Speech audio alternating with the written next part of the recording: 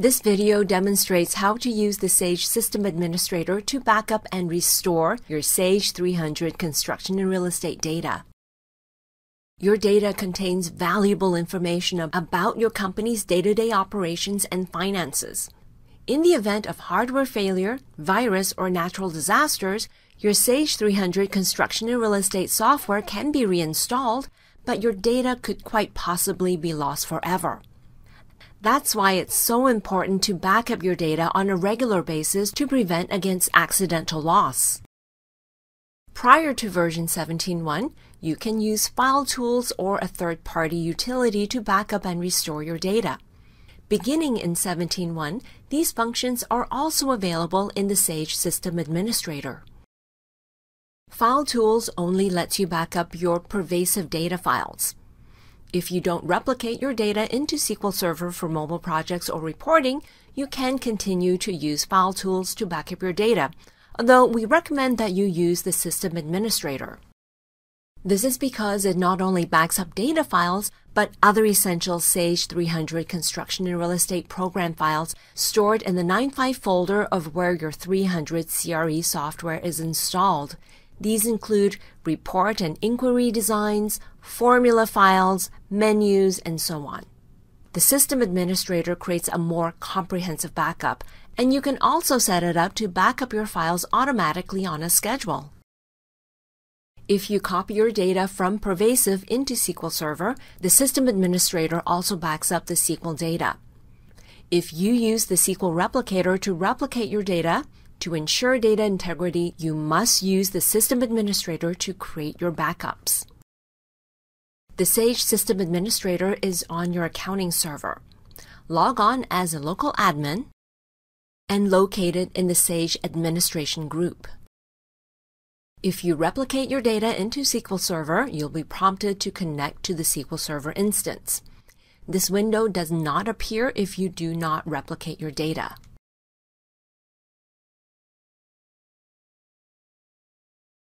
Click Backup. Your company folders are listed in the table. Check the box for the folder that you want to include in the backup. The default for the files to backup is set to All. This means that the backup will also include files that you added in your pervasive company folder, like print files or other file types. If you want to exclude these files, choose Data Only. This option includes the pervasive data files and folders only. Remember, both the All and Data Only options will back up the program files in the 9.5 folder of where 300 CRE is installed. And if you use the SQL Replicator to replicate your data, the backup will include the data stored in SQL Server. Indicate other files or folders that you want to include in the backup. For example, if you have a folder for custom report designs or data folders specified in file locations that are not already included in the list. Specify the location for the backup files. You can set it up to back up automatically on a daily basis. Remember to select a time when the data is not in use. If you use the SQL Replicator to replicate your data, that service is paused during the backup process and resumes when the backup is completed. Remember to save any changes you made to your settings. The backup process will create one zip file that includes all the data folders selected, additional folders or files that are specified, and the 300 CRE program files. Let's create an immediate backup to look at this in detail. Click Backup Now.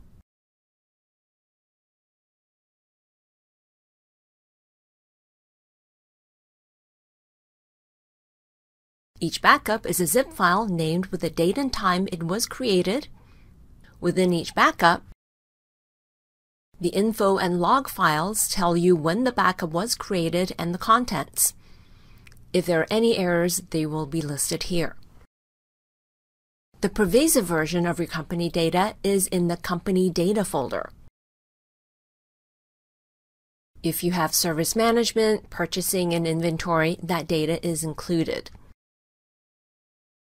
Your 300 CRE program files are in the Program Data folder.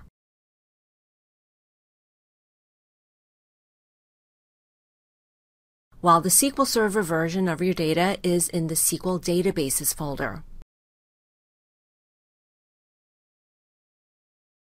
As with any backup, we recommend that you validate and test the backup to ensure that the process is working properly, as environmental issues and files in use can affect the integrity of a backup.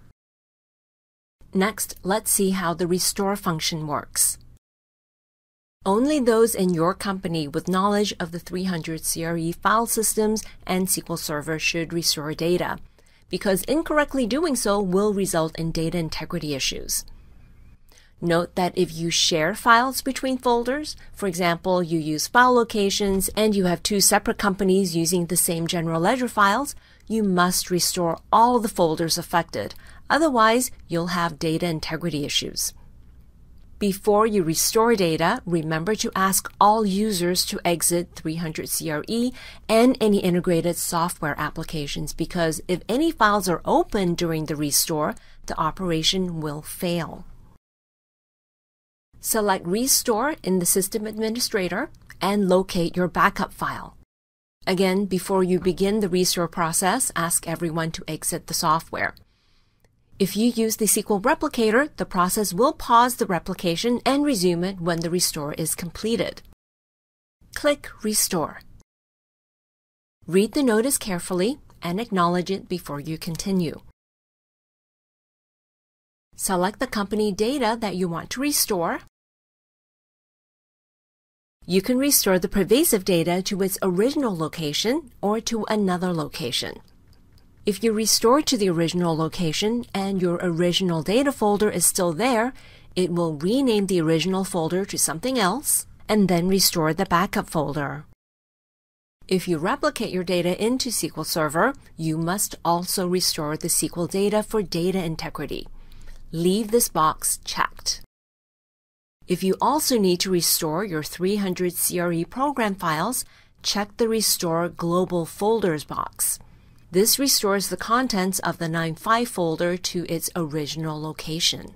If a 9.5 folder exists in that location, it will be renamed before restoring the backup. Here's a summary of the actions it will perform. You can click back to adjust your selections if needed. Click Next to start the process.